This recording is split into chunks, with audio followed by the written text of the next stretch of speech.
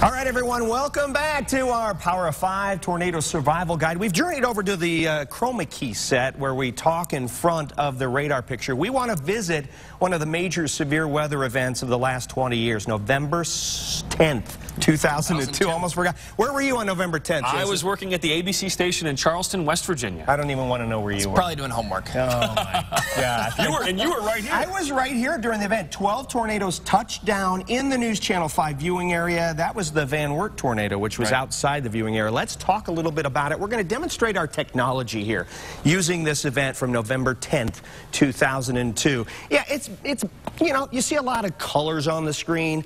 We need to do more for you than just show you where the rain and the thunderstorms are. So with the Power of 5, we can actually look inside the thunderstorm. Couple of things I want you to notice here. Most tornadoes occur here in northern Ohio during supercell squall line mergers. Here's the squall line, a line of storms. Here's the supercell, an individual cell, very strong, rotating, wants to produce a tornado, but is not. This is Tiffin right here. All right, storm's headed right toward Tiffin. It does, a few minutes later, produce a tornado. So what happened? Well, here's the wind from the squall line. It's going to bump into the circulation, this little part of the storm that's spinning. It's going to bump into that, add some wind speed to it, and that's when the tornado is produced. Boom, right here, tornado on the ground, an EF3, high-end EF3, did a lot of damage in the city of Tiffin, also destroyed a farmhouse, completely wiped it off the map in the city of Republic, and there is our signature of the tornado as it is traveling northeast, doing a lot of damage. All right, Jason, you're up. Okay, a couple more, Mark. We did have several tornadoes that day across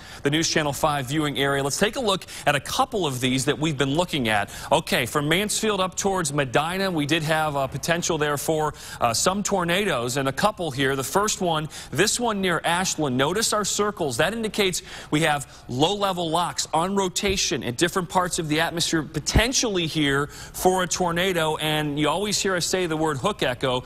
This is what we're talking about, that little almost appendage there to the southwestern part of the storm. Up towards Savannah is heavy rain and even some hail when you see those brighter colors like the violets and the purples. Now up here into Homerville, this was a confirmed F2 tornado, did some damage to homes up there as well. Again, there's your little hook, typically on the southwestern side of the storm. Not in the middle of the storm, but typically on the end. We have something called our Barron's button too. We use that to show you how much hail could be in the storm, how big the hail could be. It also tells us where the shear, the spin is, and right there you can bet that's where the tornado was back in 2002. And again, we spin the radar on our side, we again see our rotation markers there. This is bearing down on Ashland. At that point, it did not produce a tornado yet. There's hail there, and there's your spin near Ashland. It did, though, eventually drop down a tornado near Congress in Wayne County, doing considerable damage. So what an afternoon that was. Trent. Yeah, absolutely. And yeah, definitely not done. Once you get this whole line, we were talking about that, this whole line, this squall line rolling through. You see this bow, kind of like a bow and arrow? That's how it gets its name. What you're getting is winds on the backside of that blasting through. And there's some incredibly strong winds out in that, plus the threat for tornadoes embedded in that line. That's exactly what we got through Port Clinton. We had an EF2 tornado roll through Port Clinton,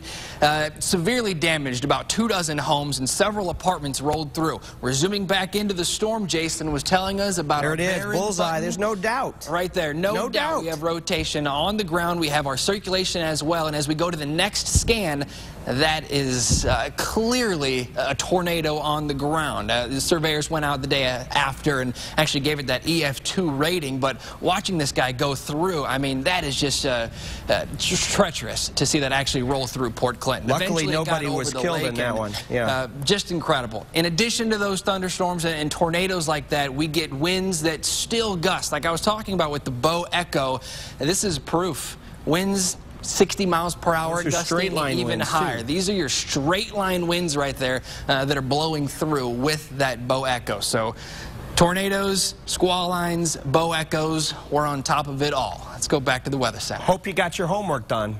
Got it done. That's why I'm here.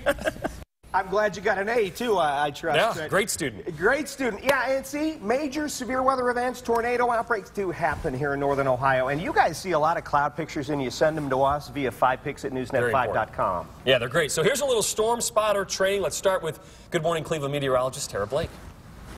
We're looking at the base of a thunderstorm now and watching for some rotation. You're seeing some scud clouds here. Now, scud is clouds that have broken off the base of the thunderstorm. And what happens is that scud is a good indication of circulation, where we're going to see that center.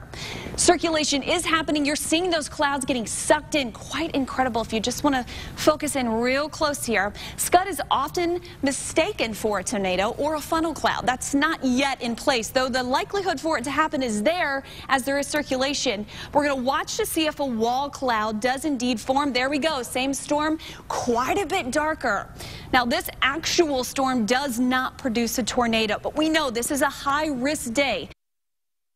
Storm spotter training it's a crash course right now. So Trent's up next. You've got a shelf. Let's get in right here. Okay. Take a look at this video right here.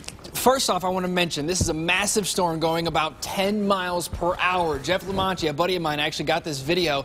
And whenever we can see the grass on here, you'll notice that it's blowing in toward the storm. So you have your inflow right here going toward the storm. We know when we get these shelf clouds that on the leading edge of this storm, there is massive winds, straight line winds coming straight out the front of that. So we can really see that on the radar. That's one of the big things we look for. Right, that's right. And anytime you see one of these things, we want to see them. 5 pics at newsnet5.com. Right. A shelf cloud means we have straight line wind damage. Now let's talk about a commonly mistaken for a tornado phenomena. This is a rain shaft. This is heavy rain and hail falling down from the clouds. But if you look at it, you're going, holy cow, that could be a tornado. We get a lot of these pictures sent in by you. But again, rain shaft coming straight down. There's no rotation there. There's no wall cloud. So keep that in mind next time you see a rain shaft. Jason. Okay, the final one is the rotation, of course. This is when we might have a tornado. What you want to look for, and this video will steady up a little bit, notice the base of the cloud. You want to look for some twisting, some actual rotation. When you see that, we know we're having some spin with this storm. And then, of course, the bottom is when the cloud or even the spin, the wind gets down to the surface and you have debris, which you see right there as it makes contact with the ground. So you have some condensation, some water vapor, as well as debris on the ground there. And that means you have a tornado. Again, we always want to look for the circulation, so still images not necessarily as helpful as video. Okay, the time has come. Coming up next, we'll take a look at what you can expect this spring as far as our severe weather outlook and, of course, those very important safety tips for you and your family. Our Power of 5 Tornado Survival Guide continues after this.